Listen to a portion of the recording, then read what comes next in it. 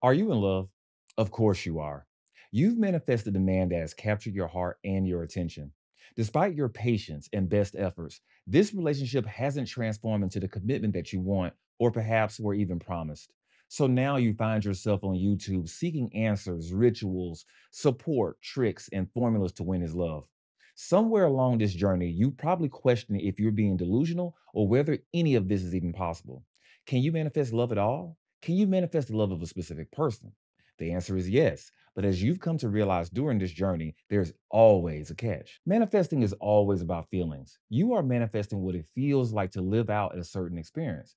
At some point in your journey, you made him more important than the experience itself. You have placed him on a pedestal, but when you remove him from it, you will manifest the love that you deserve. So let's remove that pedestal. Welcome to Here Nor There. This channel is dedicated to empowering you through the art of conscious creation, shaping the life that you aspire to live.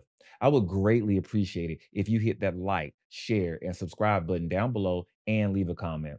Follow me on social media and join our Facebook community through the links below in the description. This will help us to stay connected, ensuring that you never miss any updates. Before I begin, let me talk to my fellas for a second. I pride my content on being inclusive to all, but this particular episode is dedicated to the ladies following Here Nor There, just as the Get Your Ex Back episode was for the men. Check that one out, by the way. However, in this discussion, switch to pronouns and use this information given for your own journey. In order to truly understand your power, we have to establish our foundation first. This channel is based off of the law of assumption as taught by Neville Goddard, but there's very little information on the topic of manifesting a specific person. Did Neville believe in manifesting a person himself? Indeed, he did. In fact, he once told a story of how he deliberately manifested his second wife. It is my belief that he didn't get into the gritty details about how to manifest a specific person because he left us with one speech that surmised exactly what we needed to know. What I'm about to narrate for you is an excerpt from one of Neville's lectures that has famously become known as That Man or No Man within the community. In it, Neville spoke to a young woman who asked specifically about manifesting the man that she had fallen in love with. The exchange went a little something like this. I have had people say to me, I want that man or no man. I said, no, you don't. You want to be happily married. You don't want that man or no man. Oh, yes, that man or no man. I say, if he dropped dead right now, would you want to be married? Well, he isn't going to drop. I didn't ask you that. If he dropped dead right now, or if he right this very moment was accused of being the world's greatest thief or murderer, do you still want him? Well, now, why ask those questions, Neville? I want that man. But you see, it isn't that man. They want to be happily married. I have gone to so many weddings where it was either that man or none, and it wasn't that man. And they are embarrassed when they see me standing in the aisle because it had to be that man or no man. And here it isn't that man at all. And they walk down the aisle. They are happy with their new mate, but a little sheepish as they pass by because I know he was not that man. Now, let's address the elephant in the room here. Was Neville informing this woman and everyone in attendance that she could not manifest the specific man she wanted? No. This excerpt is often misunderstood. What Neville was trying to explain to the woman is that her primary desire is to be happily married, but she has unintentionally placed that man over her desire. She has placed him on a pedestal. She has placed obtaining him over the experience of feeling loved, adored, and committed to. Whenever you place your desire over the feeling, both desire and the feeling will fail to manifest into your life in the way that you wish. You have compromised yourself. But don't worry, this is an easy fix once we define and understand the underlying issue here. You are perfect as you are, but the problem is that you may not believe it yourself. You see, in my coaching sessions, the comments, and in groups that I've been a part of, I've came across quite a few ladies who have taken this vow of celibacy until they manifest the man they want or the man they once had. This celibacy is in all forms, not just intimacy. They have effectively shut themselves down to all forms of love in order to manifest one specific man.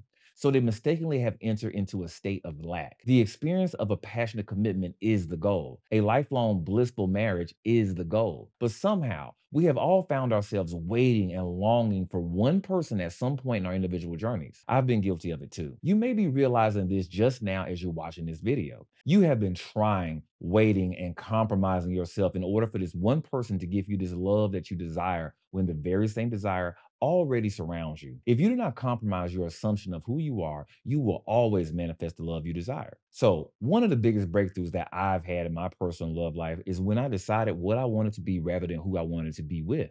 For years, I was stuck in this same cycle. I would basically fall in love with a beautiful woman, and then I would place her over the experience of being loved. When you unintentionally do this, you end up making your manifestation about having that person's affection and attention. This is what leads to accepting hot and cold behavior from your man. This is what leads to accepting neglect. This is what leads to accepting third party situations. Because you have placed him on the pedestal above your desire, above yourself, just having his attention means more than feeling love. When I decided that I wanted to be happily married and that I wanted to shift in the state of being a husband, the woman that I've always wanted materialized just weeks later. Every time I assumed what I wanted to be and didn't waver on it, I've always obtained it. It's simply because I shifted into the state of a person who is committed to by placing the goal above the person I experience it with. So, as paradoxical as it always seems, that shift in focus is almost always enough to get the man of your dreams. When us law of assumption advocates speak of persisting, it's often misunderstood as persisting in a given technique or persisting in trying to manifest someone. No, it truly means to persist in the assumption of who you truly are, to persist in your imagination that you already are who you visualize yourself to be. So when your lover offers you a downgraded form of relationship that you desire, you decline it because that is not the end that you've already envisioned. So, does that mean that you should go general with your aspirations for love?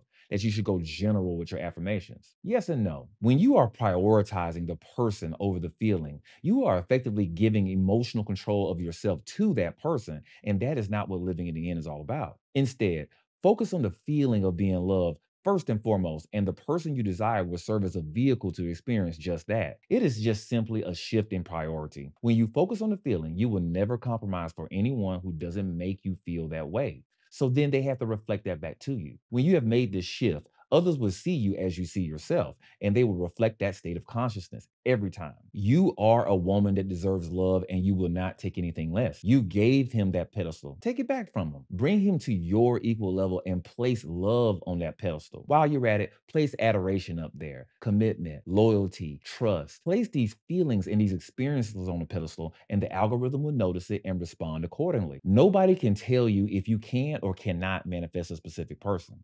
That is not up to me or for anyone else to decide for you. If you have a desire to do it, it is already done. So why do I recommend going general in just some very rare instances? I have a better question for you. Why not? Do you trust yourself? This whole discussion is designed in order to get you to trust yourself and by proxy to trust your subconscious. She is always awake, always watching your experiences. She's recording every word, every thought, every belief, and manifesting your reality every second of every day based off of this input. So you might be feeling a little bit of discomfort when you think about not mentioning your SP's name in every affirmation you say during the day. I would go so far to say that some of you may even be avoiding any self-concept work in favor of doing specific person techniques. I want to free you from this burden with this simple fact. Your subconscious already knows who you want. Think about it. She's with you all the time, and she's always been with you. She knows what makes your heart flutter with excitement. She knows who you care for deeply. So sometimes when you go general, you allow her to bring you the feeling first so you can shift into the state of someone who is loved. So now love is on the pedestal instead of the person. Then deeper forms of love are now open to reaching you. Now the person who didn't want to commit wants to commit. That no has turned into a yes. That I am not ready has turned into I'm ready. Simply because you are now the person who is loved. So the universe has to reflect that back to you in your reality. That is law. Think about when you met your person, ladies. More than likely, you were feeling wonderful about yourself. You were focused on your career, your business, your gym routine, your hobbies. You were traveling, enjoying your friends, and enjoying your family. You were being the person who was loved and is loving. Then, somewhere along this SP journey, you made the person more important than the experience, and your reality began to reflect that shift. It's fine though. Your life is a movie, and this whole entire plot is still unfolding. You are the main character, and this is the heroine's journey. When you visualize your end scene of marriage, family, and happily ever after, that was effectively the climax of the movie. So you've already experienced the exposition, and now we are in the depths of the complication. Reaching the climax that you've envisioned requires you to remove him from the pedestal that you've crafted especially for him. Affirm for your self concept. Visualize and affirm who you want to be and become that person. That person already has her man. That person doesn't compromise on what she believes or deserves. It's your pedestal. Take it back from them and stand on equal ground with your desire. Let me say one thing. You are your desires. The role of a desire is not to make us feel like we are lacking or missing something from ourselves, but to remind us that we are infinite and complete, to remember that the things we want really badly are a part of our entire existence. You are the desire, and the desire is you. Rest in knowing that there is no need to micromanage the state that we are in every emotion, feeling, and thought, because we are already one with our desire. You are already one with the person you're manifesting. It isn't about making them feel the same way, but about remembering the oneness between you both and the love you both are. It is my intention that you, yes, you, embrace this information and manifest the love you deserve back into your life. You will get that love that you deserve from the person you want it from most. And let me be first to say it. Congratulations. That has been our discussion for today. I am Sean, and you are neither here nor there. Thank you for joining me.